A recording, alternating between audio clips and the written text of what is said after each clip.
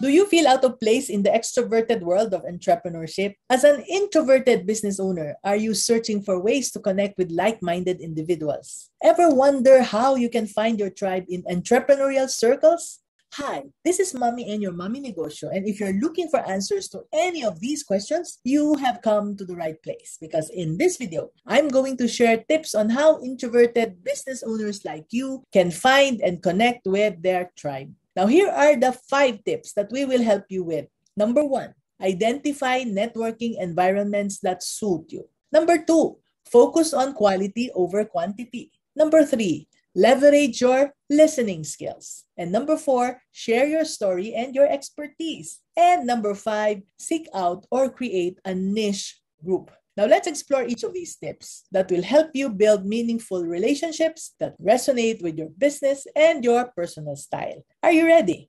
Let's go ahead with tip number 1. Identify networking environments that suit you. So first, start by looking for places where you feel comfortable to meet new people. You see, comfortable settings can help you open up and connect more genuinely. So look for smaller, more intimate networking events or online forums where the atmosphere is less overwhelming. For this one, let's talk about my coaching client, Nicole. Nicole and her husband are both big-hearted animal lovers and they sell pet supplies from their home. While her husband was okay with their current setup, Nicole dreamed of growing the business by having a physical store so they could cater to more pet owners. She knew that she needed to connect with more people to make it possible. However, as she was shy, she did not like joining events where there were lots of people and noise. It made it hard for her to talk and to make acquaintances. Now, through our coaching sessions, Nicole gained confidence and discovered a better way to connect. She found out that joining online forums and networking events is more of her style. These online talks allowed her to have deeper conversations and make genuine connections with fellow pet enthusiasts. With newfound confidence, Nicole's business began to attract more pet owners.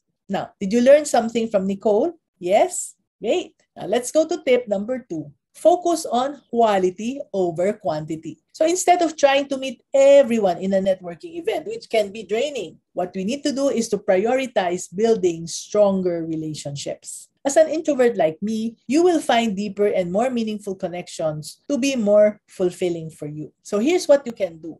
Engage with fewer people.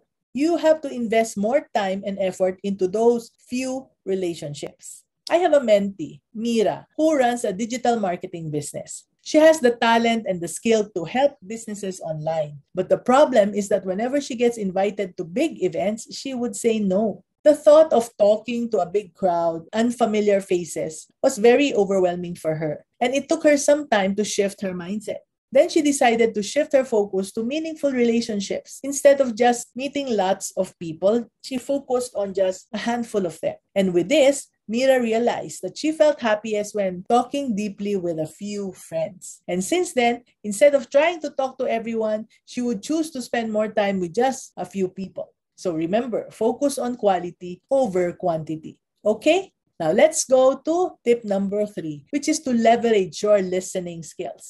As introverts, it is our nature to be excellent listeners. So why not tap into your natural ability to listen?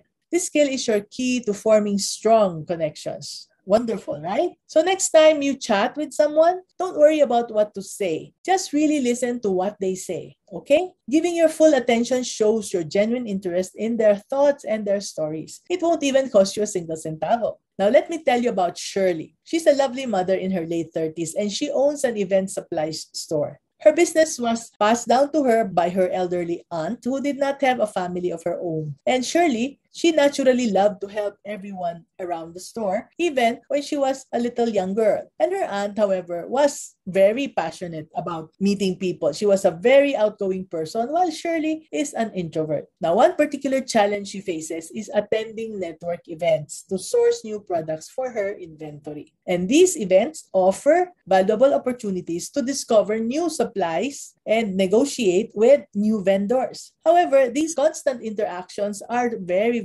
draining for her. And then she had an idea. One day, she was talking to me. She had an idea about something she could do based on what she is good at. Before each event, she thought she would first check out the vendors and what they were selling. This way, she would know who she wants to talk to. Even though it's hard at first, Shirley's plan worked out really well. And now she gets good deals from vendors and finds new items for her store more easily. Now, how great is that? If she can do it, you can do it too, right? Let's go to tip number 4, to share your story and your expertise.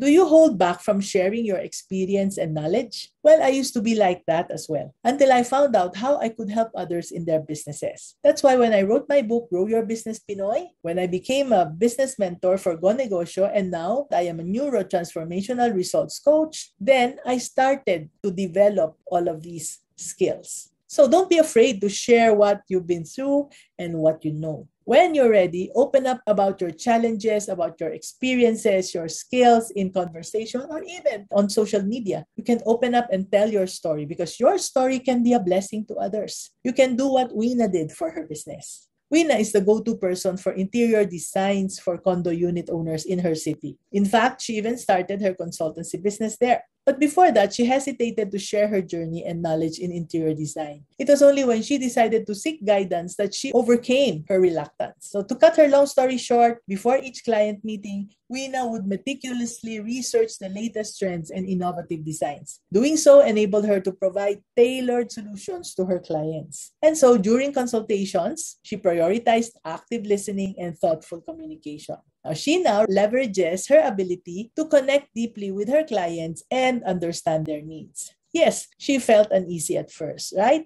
But soon she got the hang of it. This now helps her secure projects and earn the trust of her clients. And this led to more positive referrals and thus expanded her consultancy. So the last one is tip number 5. Seek out or create a niche group. Want to know how successful introverted business owners do that? Well, they look around or create a niche group that resonates with their passions and interests. This group does not have to be really, really big. But what is important is that these niche groups offer a unique sense of community. You can start by engaging with existing groups that already align with your interests. Another way you can do this is to initiate a group that is centered around a particular passion or around a particular industry.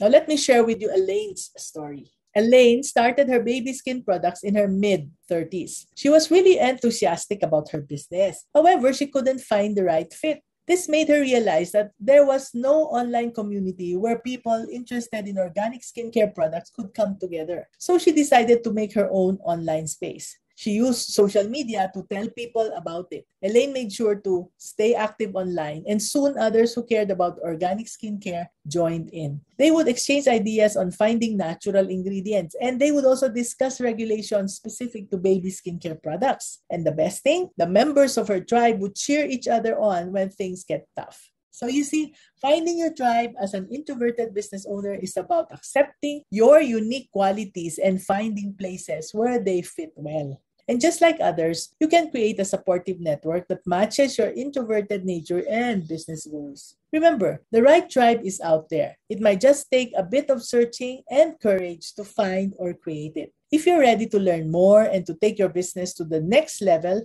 remember to subscribe to my newsletter for more insights and tips. Together, let's unlock your business's financial potential and create a thriving future. Thank you for joining me today. Until next time, stay inspired, stay empowered, and keep reaching for your dreams. This is Mommy and your Mommy Negosyo saying, be business-minded, Pinoy.